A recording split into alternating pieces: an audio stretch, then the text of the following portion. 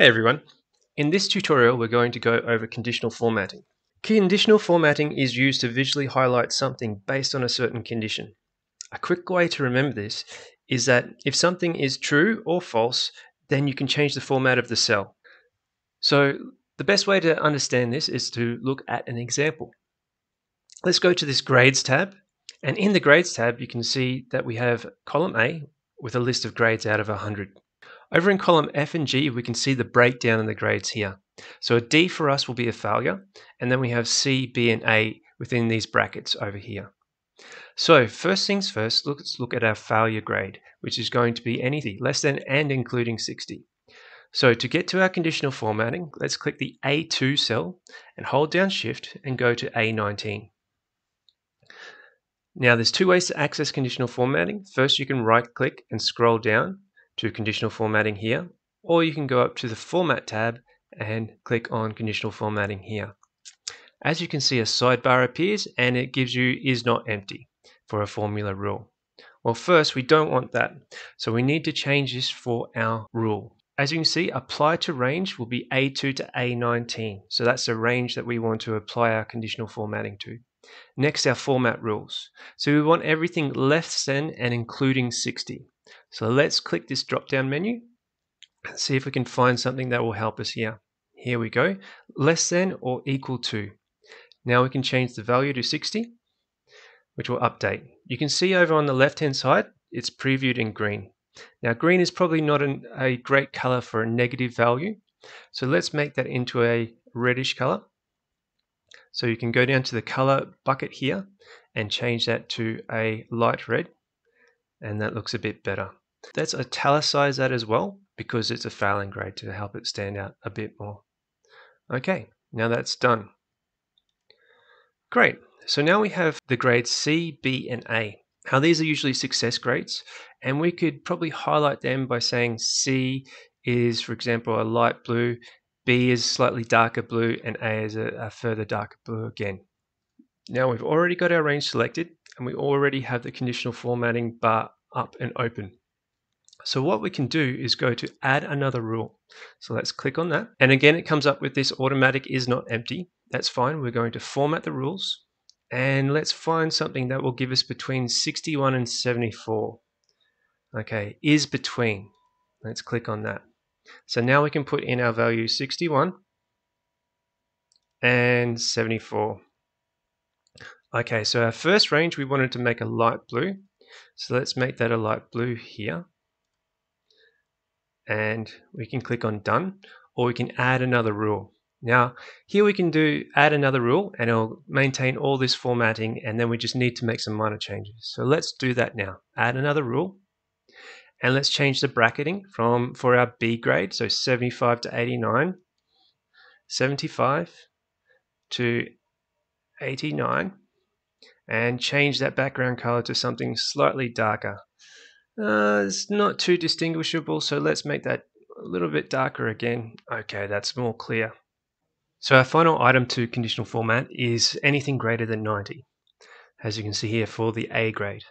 To do this, we can simply go down to add another rule, and this time we want to change the formula rule to is greater than or equal to 90 here. Again, we need to change this to 90 for the greater than value.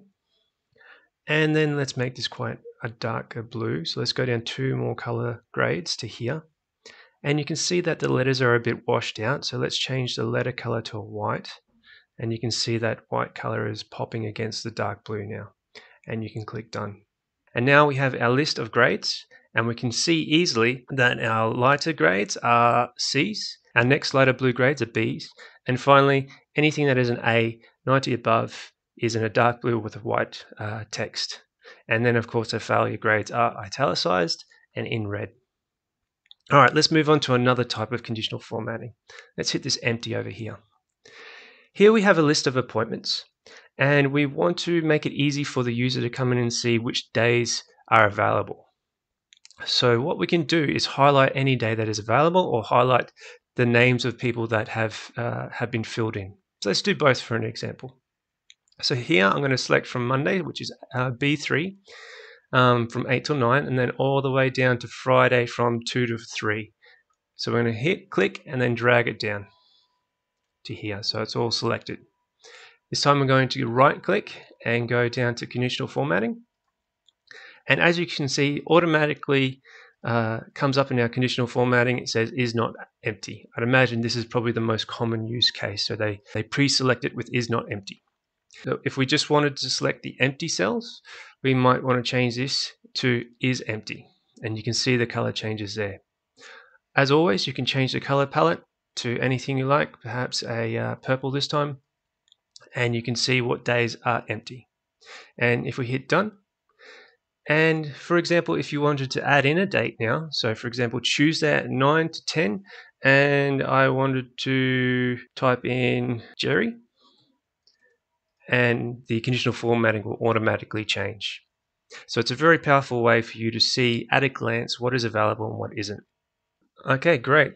So let's move on to our final set of examples in our categories tab. Okay, so here we have 3 columns. The first one is categories, and it's just a bunch of food. And the next one is true or false, and finally we have courses. In this portion, we're going to talk about how to get certain parts of text using the whole text or just particular parts of text that we want to highlight.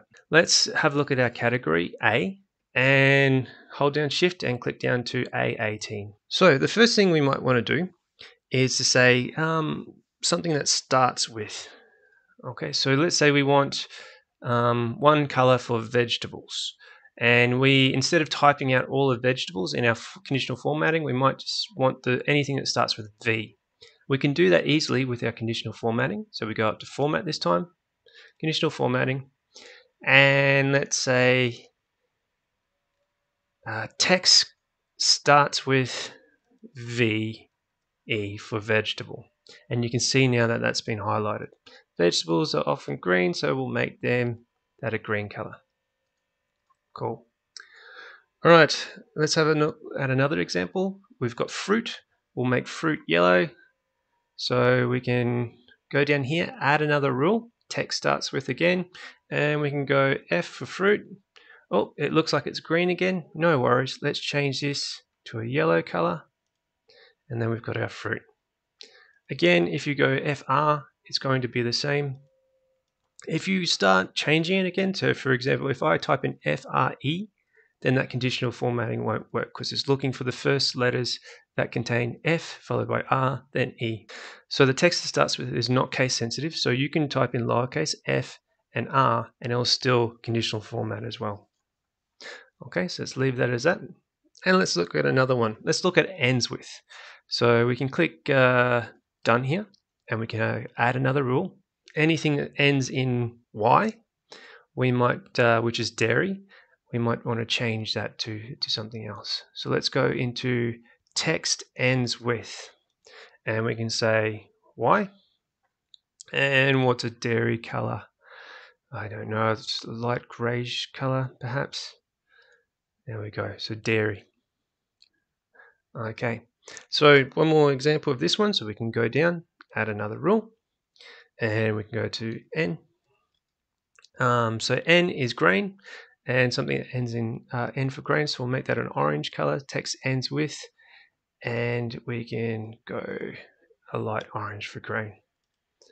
Okay, and finally we can use the exact text as well. So if we have something like meat, for example, we can type in MEAT, and there's we can find it along here. So text contains, no, text is exactly meat, and we'll change that to a red color for meat. Well, it's a bit dark. Let's change that to a lighter red color, and then we've got our meat color there.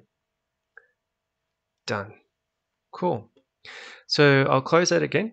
Now for a true or false, we can use the same steps again. This time we can just use something as simple as text contains to select true or false. So let me hold down, click cell B2 and then hold down to B18. I'll right click this time, go down to conditional formatting, and this time we have text contains. So anywhere within the text it contains true or false. So for example, if I have false, I want to make that a bit of a red color. Down here, we want to make that a bit of a red color. So we'll go down to fill color and we'll make that this color here. Nice. And we might change our text to a really dark red. Great. Okay. Nice. So with text contains, we can have false here, and we can also have false, I don't know, goat. And it'll still highlight because false is still part of that phrase or part of that text in the cell. So let's delete that and hit enter. And again for true. Okay, and then we'll go to add another rule and we'll hit true this time. Now again, of course, it's going to select everything, but we will change our fill color to a nice blue and our text to a dark blue. Oh, it's too light. Let's make that darker and hit done. Great. So for our next example, and this is something I use quite often in education, is to highlight all courses in a particular group of sections. So here I've got 104, so that's course 104 and section 5. And there's another course 104, but this one is section 17. So I want all the courses to be the same color. So first, let's hit cell C2 and hold shift down all the way down to cell C18. Let's go to format this time, conditional formatting, and let's go to text contains. So our first one, 101, we'll go 101 dash, just in case there's a section called 101. It stops any confusion there. And we'll keep that color, that's fine. And we can hit add another rule. Let's go to 102 and change this color to a light blue and add another rule. 103, change the color again and add another rule. 104, change the color again to a purple color, and 105 it's already distinguished because it's white. So we can hit done.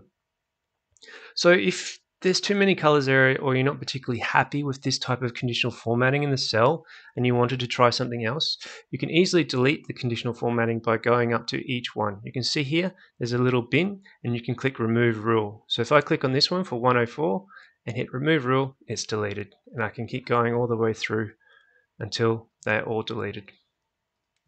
Okay, so this just scratches the surface for conditional formatting, and there's so much more to learn that it's probably a good mini course all on its own, and something I would like to cover in the future. So please subscribe, and when this mini course is out, you'll be able to access it straight away.